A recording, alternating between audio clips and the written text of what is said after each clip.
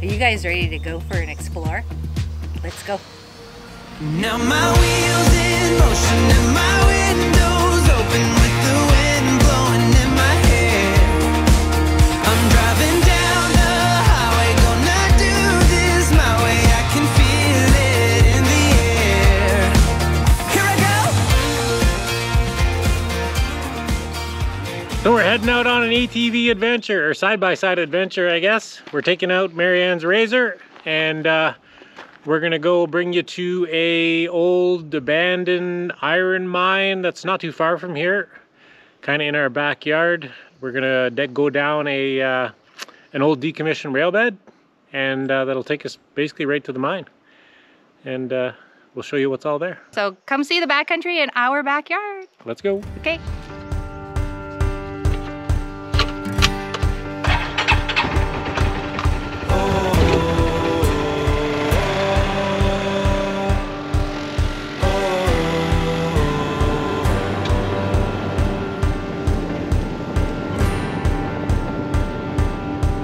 I set out on a road that I built with my own two hands. I met friends on the way, people chosen to make a stand. I felt strong in the sun as I walked onto pastures green. Saw forgiveness together, spaces in between. And I'll be with you through the night. And I'll turn every wrong to right. Baby, we're children of summer, we're meant to be free.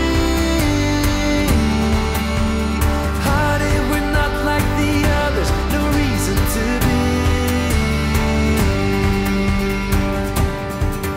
And my ventures, they brought me to places I've never been. But you can walk through this world without a few punches upon your chin.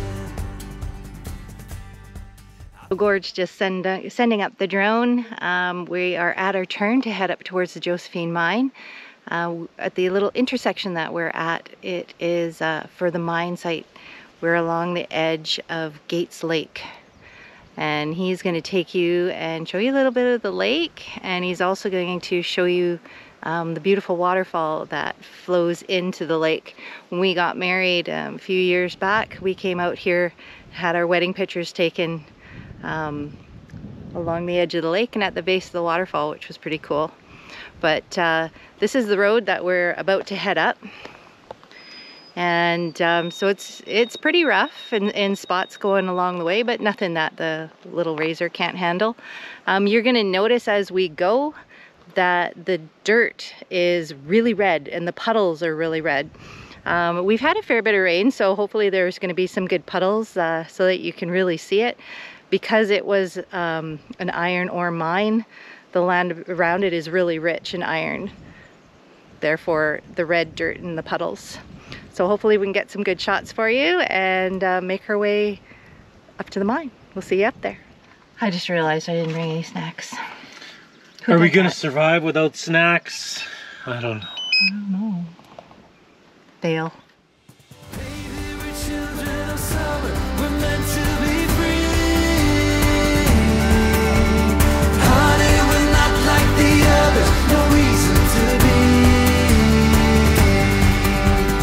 Lady, is far in our lungs, so it's too hard to breathe. Lover, I live for the day you and I turn to we.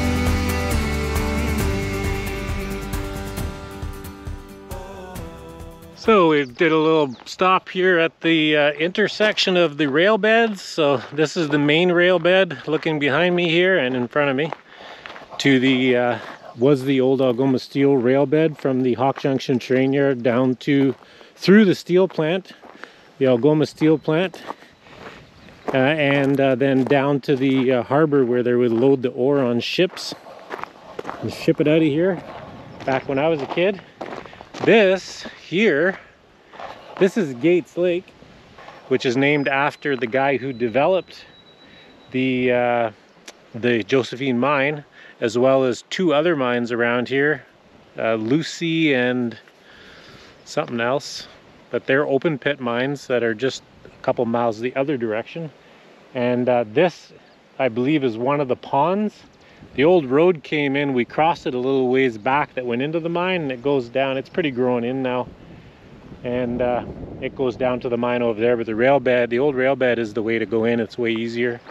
And like I was saying, this pond, I believe the Josephine Mine is on Parks Lake, which they actually pumped out the lake completely when they were mining. And because they had water coming into the mine so much, they pumped out the lake. And I believe the creek coming into the lake on the other end, they bypassed the flow of the lake when they pumped it out. It said they made a tunnel, was it? But I don't know what they did or where they ran it even. But I believe into this pond here, this lower area, you can see some old pipe there. So I don't know if maybe they just piped it in the flow, but and then they stored it in here, or they bypassed it here, so it didn't go to the lake up there. So let's head up to the lake. Marianne's raring to go. She's like, let's go, got things to see. It's only May 18th. We tried to get out before the leaves came on. You can see a lot more, but they pop out really fast. There was none a couple days ago, and they're just popping out like crazy now. And today's a warm day, so it'll be full leaves probably in another day or two. So you can see a little more now. It's the nicest time of year.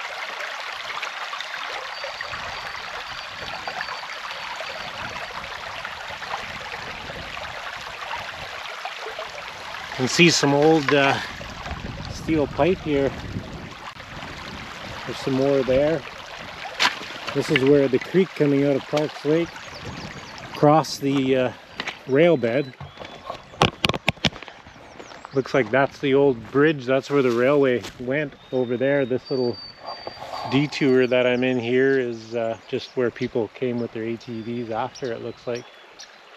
But there's what's left of the old 1940s rail bridge. You can see the remnants of a wooden culvert. These old culverts, they had wood that was creosoted and then wrapped in a metal banding. You can see the wire banding that was wrapped around that culvert. And I think this is where the train tracks cross, but this isn't an original piece of the train bridge. Actually, now that I come and look at it, this is looks like an old power pole that somebody put down and then put some spikes in to probably cross the river with ATVs. Maybe they pulled the old train bridge right out of here when they pulled the tracks out, I would imagine, so people didn't come in here. But that's it. And there's some timbers in the water over there too.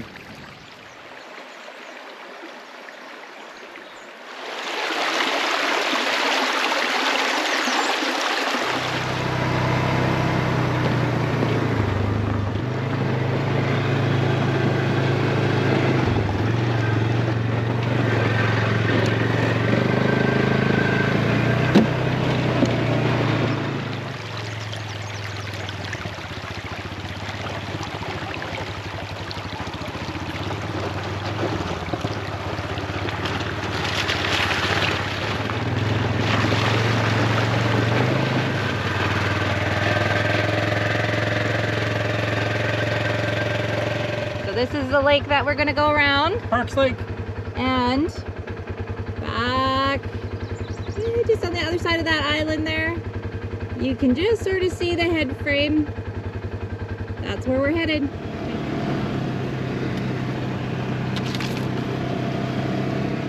So this is the red dirt I was talking about.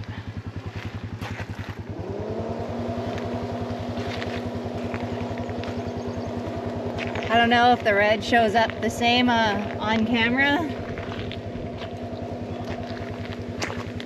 but she's really red. It's pretty hard to get off when it gets all over your ATV.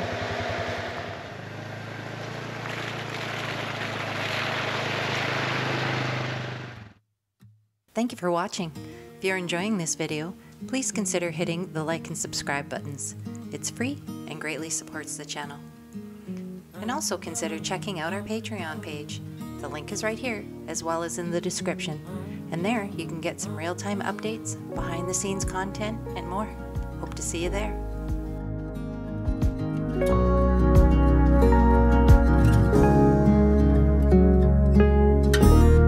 I've been acting like a wild man, sleeping like a child. You're so luminous and vibrant, I'm always in bloom for you. Always in bloom, always in bloom for you.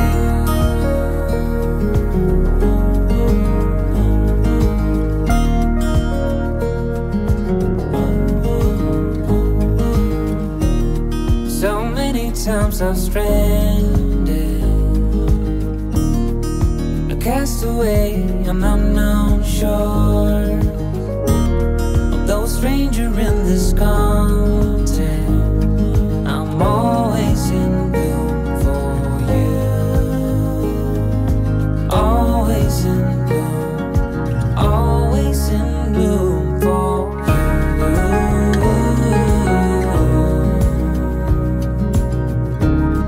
An infatuated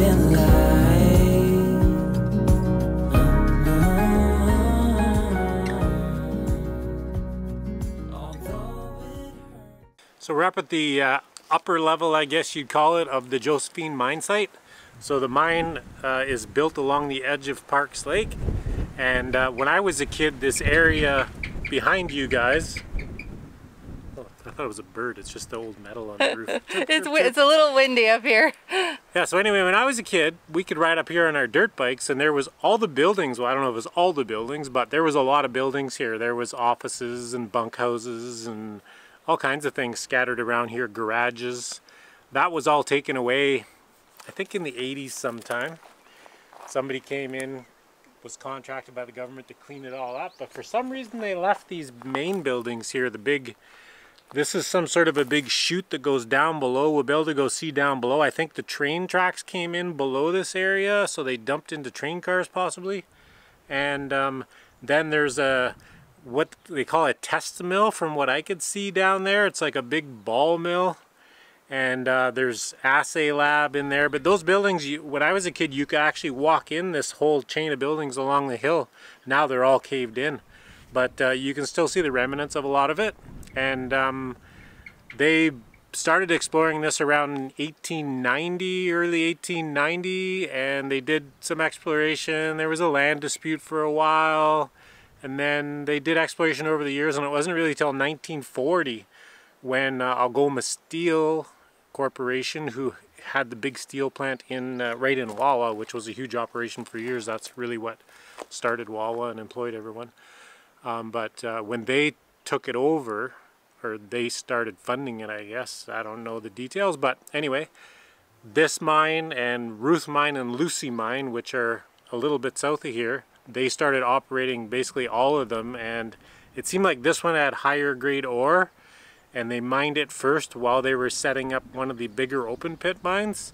And I kind of think, I don't know, but maybe that the it was way cheaper to mine the open pits, and so they didn't mine this one very long. I think it was, you know, into the mid 40s, maybe 4 or 5 years is all they mined it. And it looks like they went down around 1,000 feet. They sunk down a shaft, went down about 1,000 feet.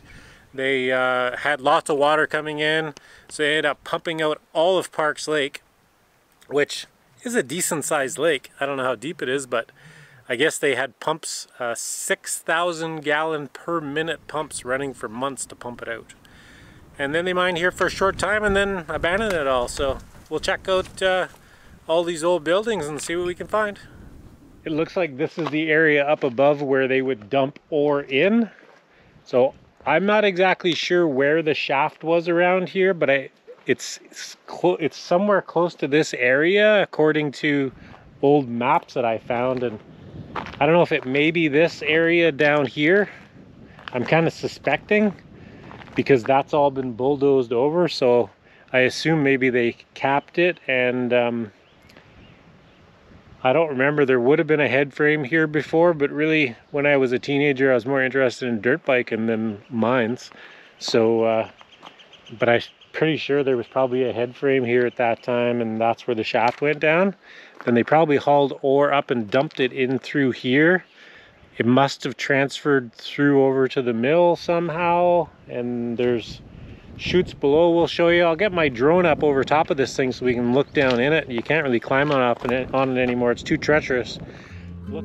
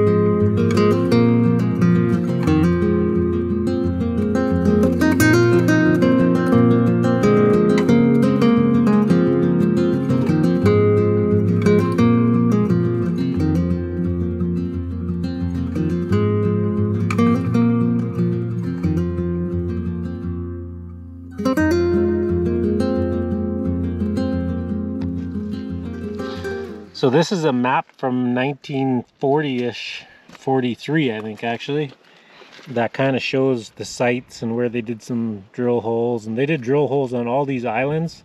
You can see the number of the drill holes on the islands there, and some over here, and then it shows the roads. We came up here and we're up about here. That's the edge of the lake, and this is where all the buildings were when I was younger.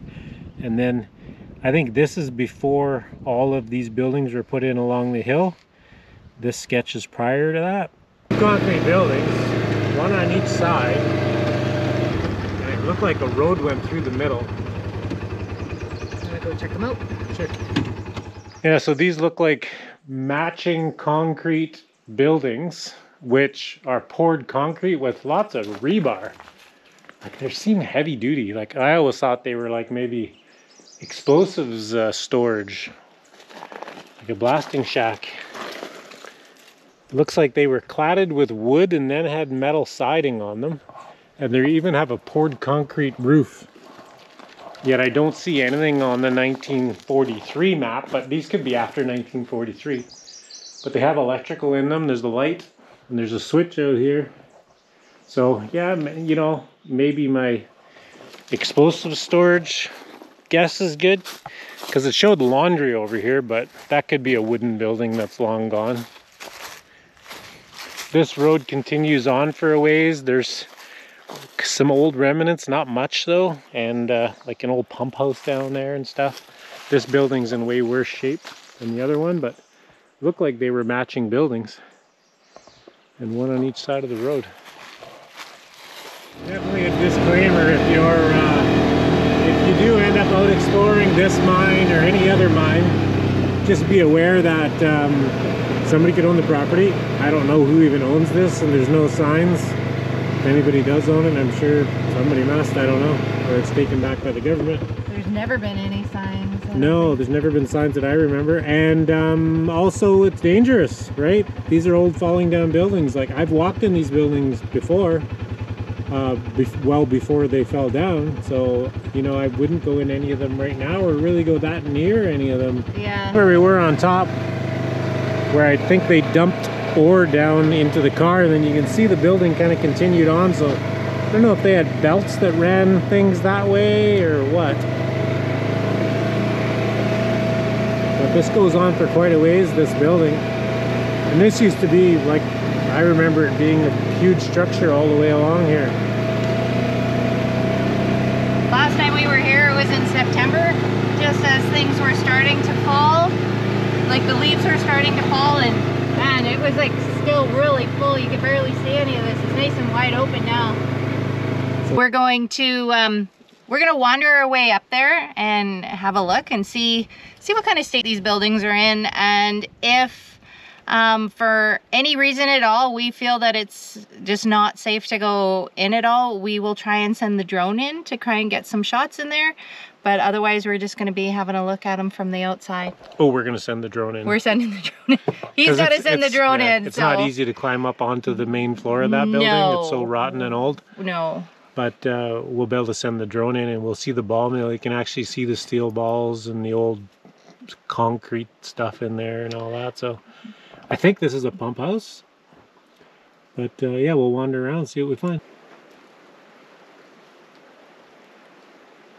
You can see the drilling pile on the edge of the water there. And we're just below the big mill building.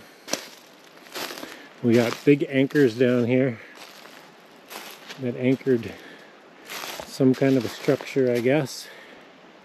This building's just completely collapsed. You gotta be careful. We don't know if we could be walking on a building. So when I was suspecting that from that where the head frame was, when I was suspecting that there must have been a conveyor that came this way that brought ore to the mill, I might assume that these concrete footings with bolts sticking out of the top, you can see a line of them leaving the mill, heading back along the hillside to those other buildings. Possibly, yeah, possibly was their footings for maybe some sort of a conveyor or something, maybe, because they had to move it back and forth somehow. These must be the older buildings from the 40s, I'm gonna guess, that are on the map that I have, where they show test mill and stuff. I'm gonna guess, because these ones are long gone. It goes way down there. Yeah, it goes down towards the other buildings that are built along the side of the hill. Yet this mill, which I think is not the test mill, I'm gonna say this was built after. Another. Yeah, this goes on for a bit. There's an assay lab over there. And I'm going to guess this mill was built after. You know, maybe this was built in the 40s and these ones were built when they were doing exploration, you know, starting early 1900. Would be my guess. So we're looking at the bottom of the mill here. You can see the metal chutes. So you can see the little pile there. So obviously they milled on the next floor up with the ball mill, and then their tailings got dumped down and transported out to their tailings pile. There's a couple of the balls there. So we're down below those chutes now at the base of the building. You can see 2 chutes there and then 2 more chutes over there. So this, I assume, was an assay lab, is my guess. It's building's kind of starting to lean. I've been in there before. You could walk down the stairs, not all the way to the next level though. The stairs kind of gave out at the bottom, but the top part of the stairs used to be solid. But you can see the timbers that this building's sitting on. There's not much left of them. So I don't think I'll be going out there anymore. But I've been in that room before. There's a big metal, see if I can get a little bit closer. There's a big metal locker there. The walls are all, and the ceiling is all metal lined. So that's why I assume it was assay. It looks like the whole room is fireproof. So, you know, maybe they had furnaces in there to do their lab stuff. But hey, I'm no mine guy. I don't know it all. So I'm just speculating. Maybe if anybody knows more, they can comment. But yeah, you can go down to that level, and after that it's not so great as far as going down the stairs. But I'm not going in this building anymore. It's really starting to lean. Look at what's holding it up over here. Not much.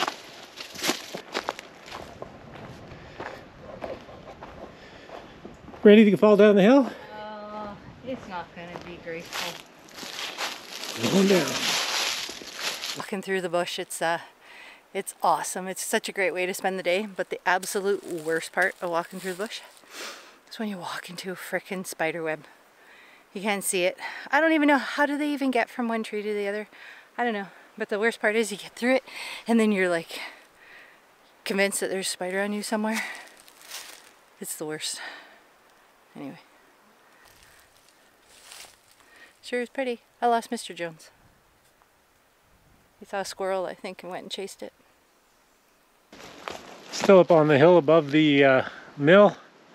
There's some kind of an old building here. It's got some piping going to it. And there's lots of piping in the wall. I don't know what this was. Super heavy duty metal support for something. I don't know if maybe they pumped water from here or what they did. Lots of piping. So this collapsed building that had all the ore in it looks like it either fell into the water or it continued into the water. I don't know.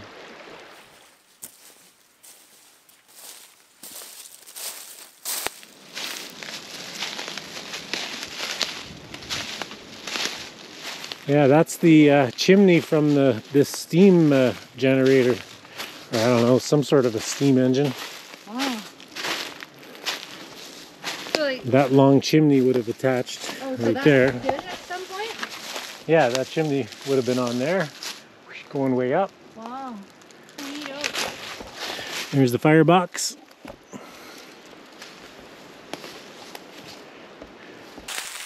I just swallowed a bug.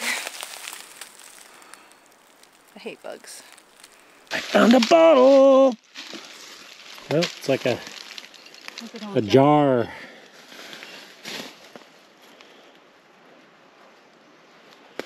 $11.76 and 11A51. If anybody knows what those means. Those means? Those means? I don't know if maybe 51's the year, 11th month of 51. I doubt it's 76. I don't think anything went on here around 76. But if that's valuable, somebody let me know. I'm going to put it right here. You can come and get it. Right there. Don't forget. Farther down the lake here, I'm going to say this is back the early 1900 exploration site. We got some remnants of a old building there. Some kind of a tank. Looks like there's maybe water access down there. Some pieces of metal here and there. And